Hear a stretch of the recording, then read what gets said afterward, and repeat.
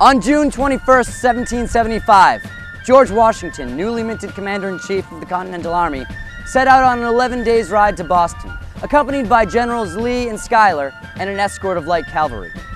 The company had ridden scarcely 20 miles when they were met by news of the fighting at Bunker Hill. Did the militia fight? Washington asked. When he was told that his future soldiers had fought well, a confident Washington replied, "Then the liberties of the country are safe."